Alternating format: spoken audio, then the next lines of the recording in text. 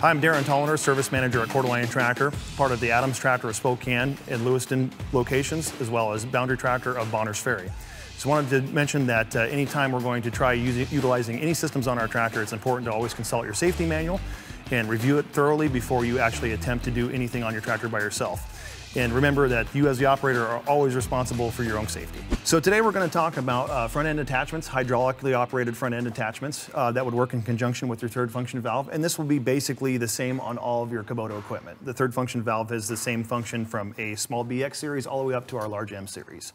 So a lot of questions that we get when hooking and unhooking our attachments is when we actually go to hook our attachments back up, they are difficult to hook up because we have some excess hydraulic pressure built up in either the attachment itself or in the third function valve on the tractor.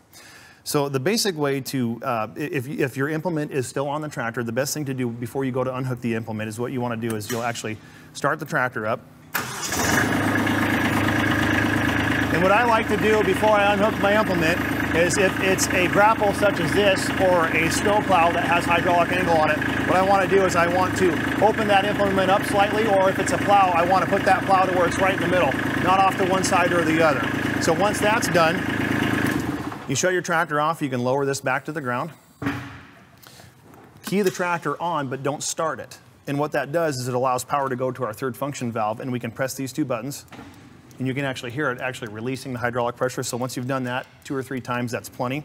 Now it's safe to unhook your implement. So when you go to hook your implement back up, it shouldn't be as difficult. And leaving the implement open slightly like that, or like say on a snowplow where it has hydraulic angle, if you leave it in the middle, it won't be to one side or the other, causing excess pressure, making it difficult to hook back up.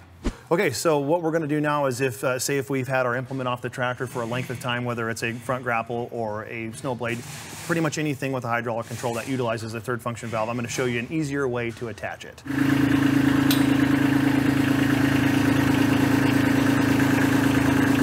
See, right now we have an excess of hydraulic pressure built up in either our hoses or on the tractor side, and I'm having difficulty pushing the actual fitting into place. So what we can do at this point, shut the tractor off, key it back on, and don't start it, and then just hit these 2 buttons here, and that'll relieve the hydraulic pressure on the tractor side. Now we should be able to hook our fittings up.